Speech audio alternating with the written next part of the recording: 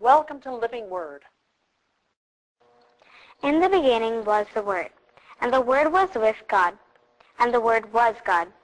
He was with God in the beginning. Through him all things were made. Without him nothing was made that has been made. In him was life, and that life was the light of all mankind. The Word became flesh and made his dwelling among us. We have seen his glory, the glory of the one and only Son, who came from the Father, full of grace and truth. Well, hello, I am Pastor Kathleen Casper, and this is Living Word. Living Word is a teaching program, and through it we seek to be drawn closer and closer to our Lord and Savior Jesus Christ, to our loving Heavenly Father, into that deep personal relationship, that deep intimate relationship that he wants to have with every single one of us. And let's begin with a word of prayer. Good and loving Heavenly Father, we just give you thanks and praise for this day. It is a beautiful day that you have made. We rejoice. We are glad in it. We rejoice in you. We adore you. We thank you. We ask, Holy Spirit, now that you would be our teacher and guide as we continue studying the book of 1 Samuel. And so we ask this in Jesus' name. Amen. Well, last time we met together, we heard how King Saul once again disobeyed the crystal clear instructions of the Lord which he had received from Samuel. What was the reason he gave for his disobedience? He feared his men rather than fearing God. He revered his men over God. Not a wise choice on his part. It is never wise to fear or to revere people over God. God is God. Who are people that we should revere them? Yes, it is possible. If we do not follow the dictates and the desires of people, we may suffer for our choice. But Saul lost the position he had with God, and God regretted that he had made Saul king. I pray that we would live in such a way that God rejoices because we honor him through how we conduct our lives and in how we carry out the assignments he has given us. There will be no greater words to hear when we meet our Lord face to face than to hear, "Well done, good and faithful servant, come and share your master's happiness." Because of Saul's disobedience, the Lord sought out a man after his own heart, and that man was David, son of Jesse of Bethlehem, Judah. David was the youngest of Jesse's 8 sons. He tended his father's sheep, and he was a gifted musician. He played the lyre. A lyre is a small harp-like stringed instrument. Now David entered into the service of Saul after the Spirit of the Lord had departed from Saul. And when Saul was tormented by a spirit that is called in the Scriptures an evil spirit from the Lord, David would play his harp, his lyre, and relief would come to Saul. When we met together last time, we began reading the biblical account of David facing the giant Goliath. Let's return to that story now, hearing it again from the beginning of 1 Samuel 17. Now the Philistines gathered their forces for war and assembled at Socoh in Judah. They pitched their tent at Ephes Dammim, between Socoh and Azekah. Saul and the Israelites assembled and camped in the valley of Elah and drew up their battle line to meet the Philistines. The Philistines occupied one hill and the Israelites another, with the valley between them. A champion named Goliath, who was from Gath, came out of the Philistine camp. His height was 6 cubits and a span. His height was 6 cubits and a span. Now that is more than 9 feet tall. He had a bronze helmet on his head, and he wore a coat of scale armor of bronze, weighing 5,000 shekels. That's about 125 pounds. Now on his legs he wore bronze greaves, and a bronze javelin was slung over his back. His spear shaft was like a weaver's rod, and its iron point weighed 600 shekels. That's about 15 pounds. His shield bearer went ahead of him. Goliath stood and shouted to the ranks of Israel, "Why do you come out and line up for battle? Am I not a Philistine? And are you not the servants of Saul? Choose a man and have him come down to me. If he is able to fight and kill me, we will become your subjects. But if I overcome him and kill him, you will become our subjects and serve us." Then the Philistines said, "This day I defy the armies of Israel. Give me a man and let us fight each other." On hearing the Philistines' words, Saul and all the Israelites were dismayed and terrified. I'm going to stop briefly here. Now, what do you suppose, as I mentioned last time, Saul's men might have been thinking? Well, they probably were thinking something along the lines of, we're just grasshoppers compared to this giant. And they were probably thinking, well, who in the world could possibly face this giant and win? Now, if these were their primary thoughts and fears, well, then their focus was on themselves and their own inabilities and inadequacies rather than on the Lord and the Lord's ability to overcome any foe. We're about to hear, though, that David has a different focus and a different spirit resting on him. He, having been anointed by Samuel, had the Spirit of the living God upon him, and very soon the Philistines and Israel are going to see what the Lord could do through his anointed one. Let's keep reading. Now David was the son of an Ephrathite named Jesse, who was from Bethlehem in Judah. Jesse had 8 sons, and in Saul's time he was very old. Jesse's 3 oldest sons had followed Saul to the war. The firstborn was Eliab, the second Abinadab, and the third Shammah. David was the youngest. The 3 oldest followed Saul. But David went back and forth from Saul to tend his father's sheep at Bethlehem. For 40 days, the Philistine came forward every morning and every evening and took his stand. Now Jesse said to his son David, Take this ephah of roasted grain and these 10 loaves of bread for your brothers and hurry to their camp. Take along these 10 cheeses to the commander of their unit. See how your brothers are and bring back some assurance from them. They are with Saul and all the men of Israel in the valley of Elah, fighting against the Philistines. Early in the morning, David left the flock in the care of a shepherd, loaded up and set out as Jesse had directed. He reached the camp as the army was going out to its battle positions, shouting the war cry. Israel and the Philistines were drawing up their lines, facing each other. David left his things with the keeper of supplies, and he ran to the battle lines and asked his brothers how they were. As he was talking with them, Goliath, the Philistine champion from Gath, stepped out from his lines and shouted his usual defiance, and David heard it. Whenever the Israelites saw the man, they all fled from him in great fear. Now the Israelites had been saying, "Do you see how this man keeps coming out? He comes out to defy Israel. The king will give great wealth to the man who kills him. He will also give him his daughter in marriage and will exempt his family from taxes in Israel." David asked the men standing near him, "What will be done for the man who kills this Philistine and removes this disgrace from Israel? Who is this uncircumcised Philistine that he should defy the armies of the living God?" They repeated to him what they had been saying and told him, "This is what will be done for the man who kills him."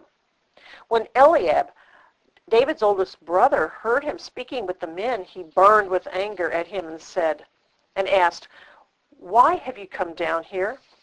And with whom did you leave those few sheep in the wilderness? I know how conceited you are and how wicked your heart is. You came down only to watch the battle." "Now what have I done?" said David. "Can't I even speak?" He then turned away to someone else and brought up the same matter, and the men answered him as before. What David said was overheard and reported to Saul, and Saul sent for him. David said to Saul, "Let no one lose heart on account of this Philistine. Your servant will go and fight him." As we can hear, David's focus is not on the size of Goliath. His focus is on the size of his God. Compared to God, Goliath was nothing. And David knew it. Oh, do we face our personal giants, trusting in the knowledge that our God is greater and bigger than anything we might ever face?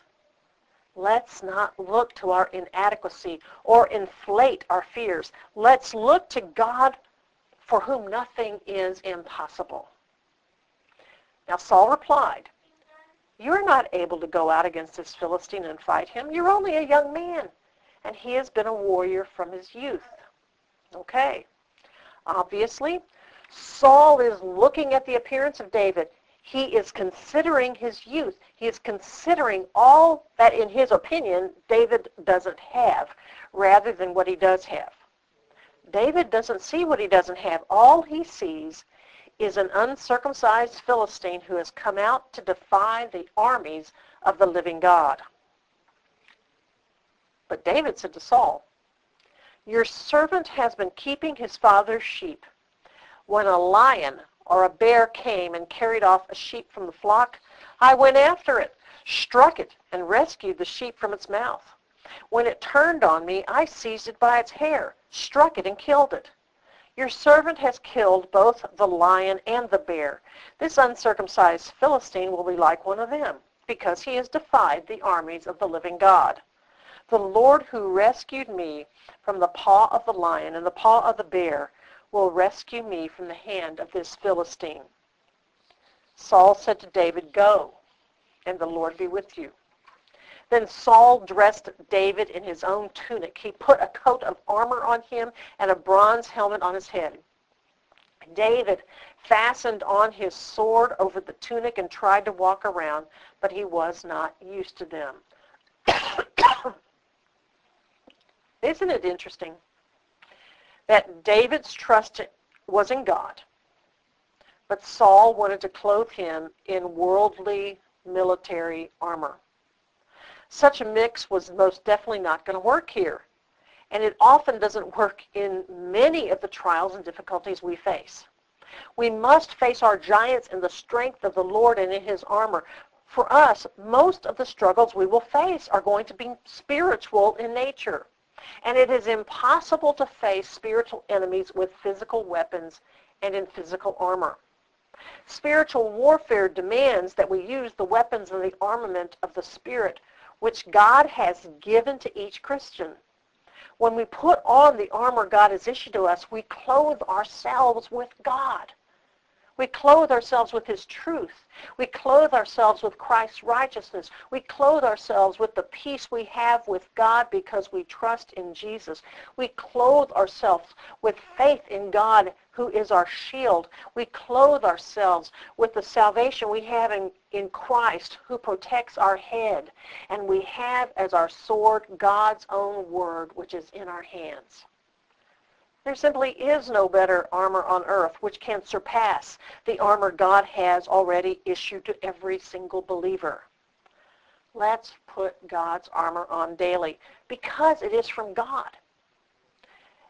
It's for spiritual warfare, and it's easy to walk in and to wield to the glory of God and to the dismay of the enemy. "I cannot go in these," David said to Saul, "because I am not used to them." So he took them off. Then he took his staff in his hand, chose 5 smooth stones from the stream, put them in the pouch of his shepherd's bag, and with his sling in his hand, approached the Philistine. Meanwhile, the Philistine, with his shield bearer in front of him, kept coming closer to David. He looked David over and saw that he was little more than a boy, glowing with health and handsome, and he despised him. He said to David, "Am I a dog that you come at me with sticks?" And the Philistine cursed David by his gods. "Come here," he said, "and I'll give your flesh to the birds and the wild animals." David said to the Philistine, "You come against me with sword and spear and javelin, but I come against you in the name of the Lord Almighty, the God of the armies of Israel, whom you have defied." This day the Lord will deliver you into my hands, and I'll strike you down and cut off your head. This very day I'll give the carcasses of the Philistine army to the birds and the wild animals, and the whole world will know that there is a God in Israel. All those gathered here will know that it is not by sword or spear that the Lord saves, for the battle is the Lord's, and he will give all of you into our hands. Exactly. The battle did belong to the Lord, and the Lord would not allow his anointed servant to suffer defeat.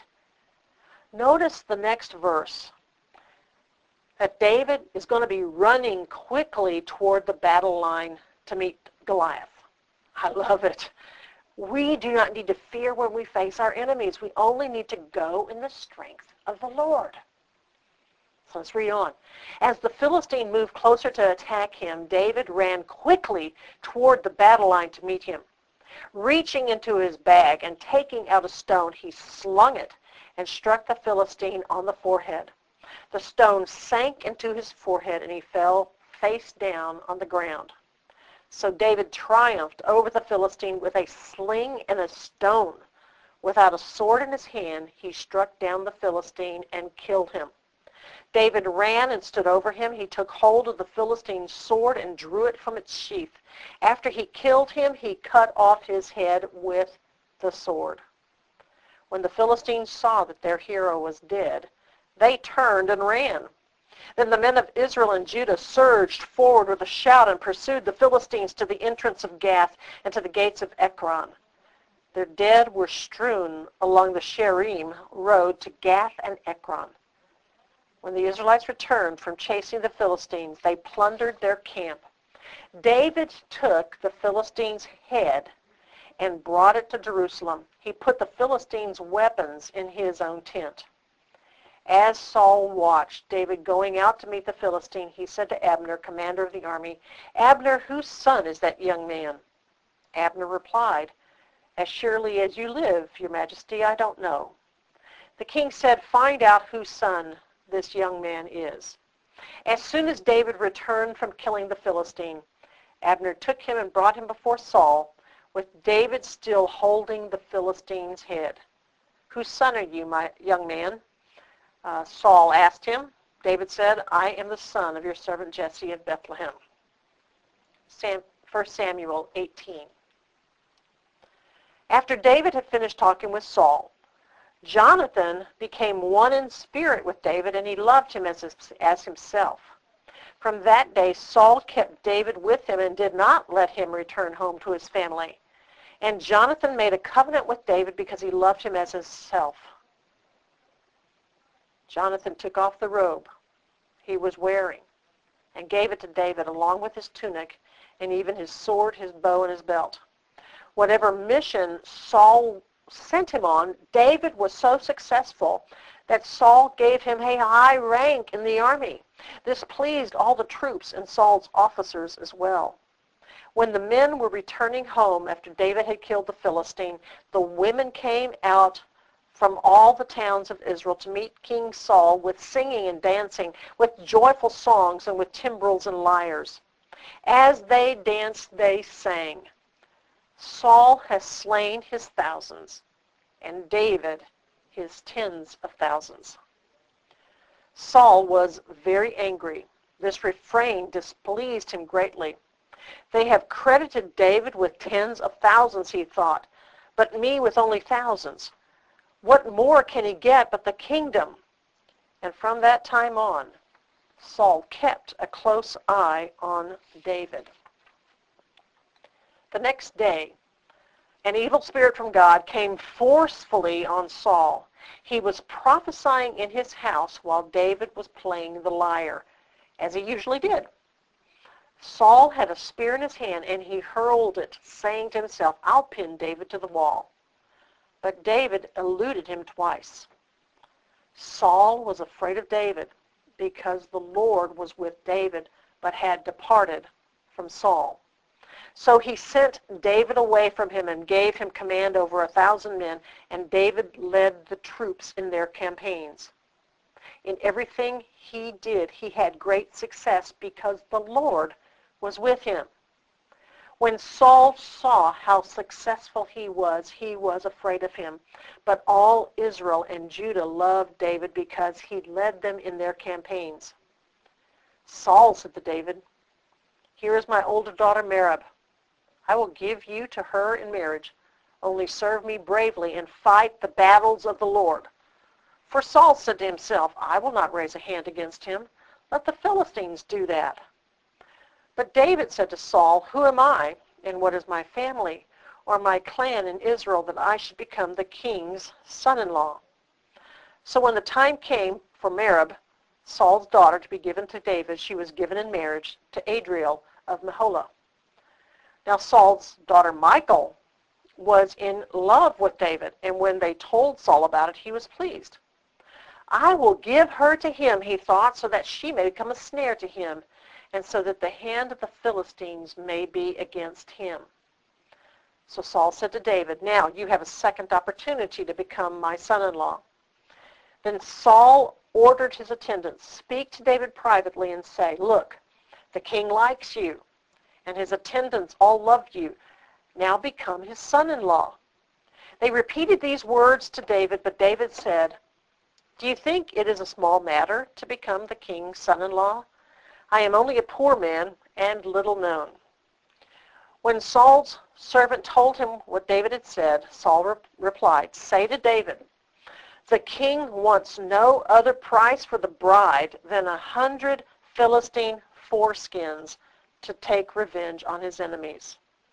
Saul's plan was to have David fall by the hands of the Philistines. When the attendants told David these things, he was pleased to become the king's son-in-law. So before the allotted time elapsed, David took his men with him and went out and killed 200 Philistines and brought back their foreskins. They counted out the full number to the king so that David might become the king's son-in-law. Then Saul gave him his daughter Michal in marriage. When Saul realized that the Lord was with David and that his daughter Michal loved him, Saul became still more afraid of him and remained his enemy the rest of his days. The Philistine commanders continued to go out to battle, and as often as they did, David met with more success than the rest of Saul's officers, and his name became well known. All right, this chapter points out time and time again how the Lord was with David and not Saul.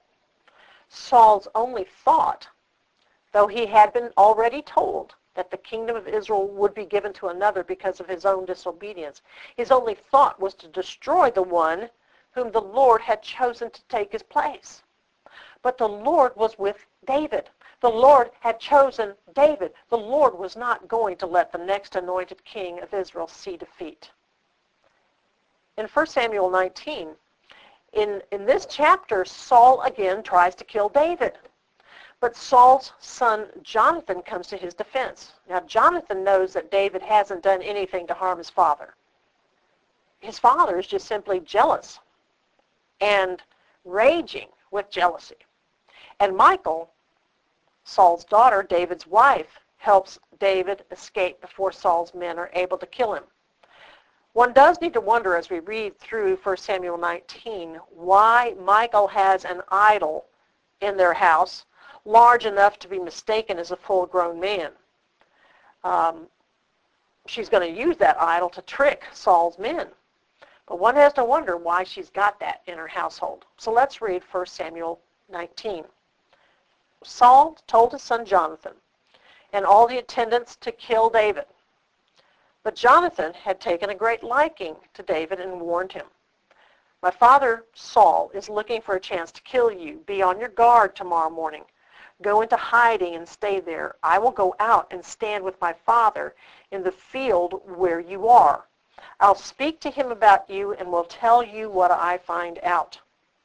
Jonathan spoke well of David to Saul his father and said to him, "Let not the king do wrong to his servant David. He has not wronged you, and what he has done has benefited you greatly.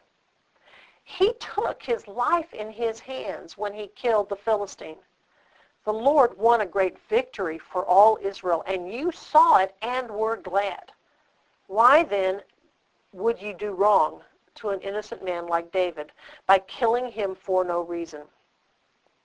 Before I read further, let me just say that some of the good that we are going to be doing in our life will be repaid with evil. This is simply a fact that we must face because we live in a sin-filled world.